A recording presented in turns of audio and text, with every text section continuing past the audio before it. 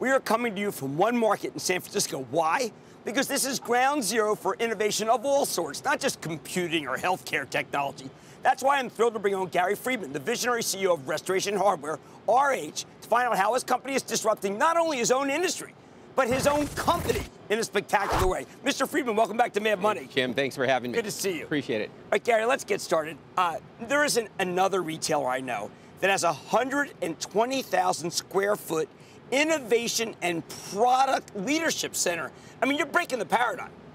Well, look, we're in a day and age where the world is moving faster, and change has to be embraced. And the idea of creating a center that really supports the ideation process from ideation to presentation allows us to move significantly faster than anyone in our industry. Is that why you're willing to actually literally blow up successful stores to be able to have much more successful stores? Yeah, we say in our company you have to remain curious and you have to remain critical. And so if you're curious in business, you're curious in life, you're learning every day. And if you're critical, you feel objective enough to look at your best work and say, how can we do it better?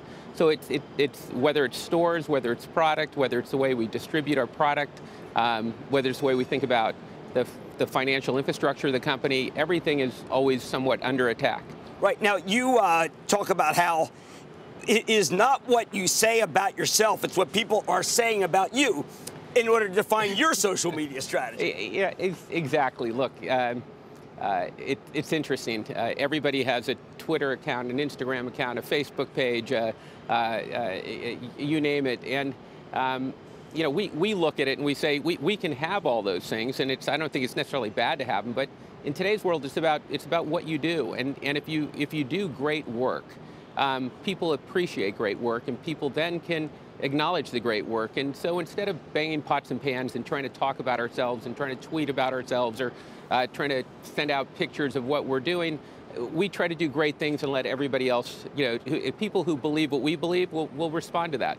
Okay, well, let's talk about that notion of you believe what we believe. You are the only guy, and of course, you do your conference call set to music. I happen to love it. I feel like it's calming and soothing. But you say at one point in your conference call, only purchase our stock if you are an investor. You do not want traders. I've never heard anyone ever say, don't buy our stock, but you don't want certain kinds of investors. Well, look, I think what we want to do is build a shareholder base that is investing with us for the long term, because that's how we invest. That's how we think. Every investment we make, every initiative that we pursue pursue with a long-term view, and we're trying to build really a great enterprise that's a great durable business over time, and it takes time to build great companies. It doesn't happen in quarters, it doesn't happen in weeks, and it doesn't even happen in years. It happens over a period of time. I think that's really important because you take risks. And, a trader might say, you know what, this quarter I didn't like it, or it's a bridge year, and they'll bang it down. Someone who's along with you has been part of a wealth creation machine that I have not seen in retail in ages. Well, that's true, and we're trying to build wealth over the long term.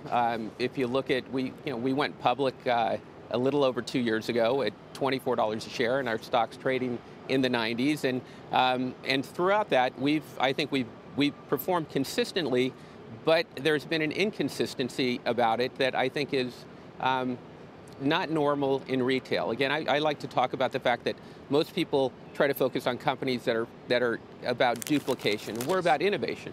And so when you innovate, things are going to change all the time. And that can mean there's going to be quarter-to-quarter swings in a business. But over the long term, I think we're going to build an enterprise that'll win. Well, I think you've earned that because this is the 5th consecutive year of 20% plus revenue growth. So there may be intra-week that things haven't gone well, but correct. No years. No years, and even in quarters, we might have, on the top line, we might have missed the business now and then, but actually from the bottom line point of view, from an earnings point of view, which we believe is the most critical metric, we have not missed our earnings guidance in any quarter as a public company. And yet at the same time, you describe yourself as a $1.9 billion startup, which means, and here we are in San Francisco, you think it's very early on in the growth of this company. Oh, we're at the early innings. Look, we've said we can transform the company in North America to a $4 to $5 billion company over the next several years, and that's just in North America, and that's really being driven by our real estate transformation.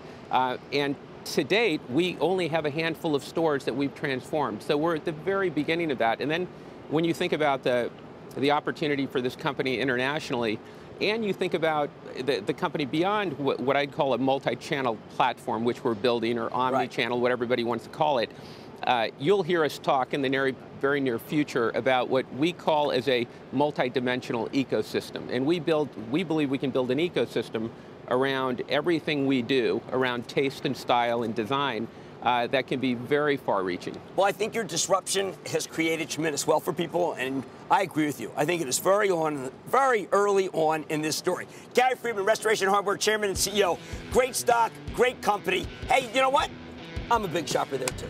Thank you so much. Thank you, Jim. Appreciate it. Booyah! Jim Cramer here from Mad Money. Thanks for watching CNBC on YouTube. Click here to subscribe and get the jump on my exclusives with CEOs, plus market news, investing advice, and a whole lot more.